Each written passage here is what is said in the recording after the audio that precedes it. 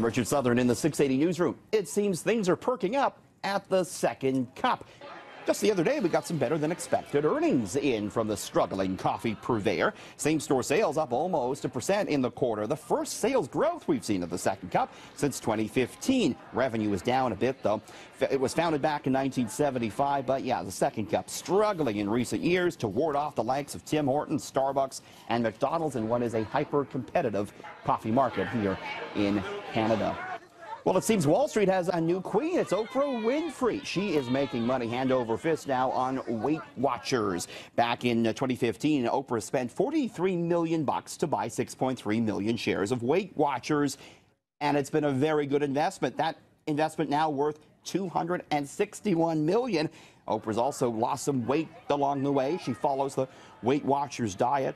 Stock in the company has nearly quadrupled since Oprah took that 10% stake.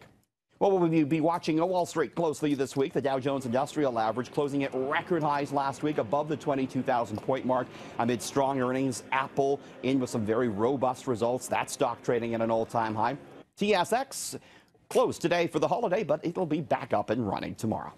In the 680 newsroom, Richard Southern, City News.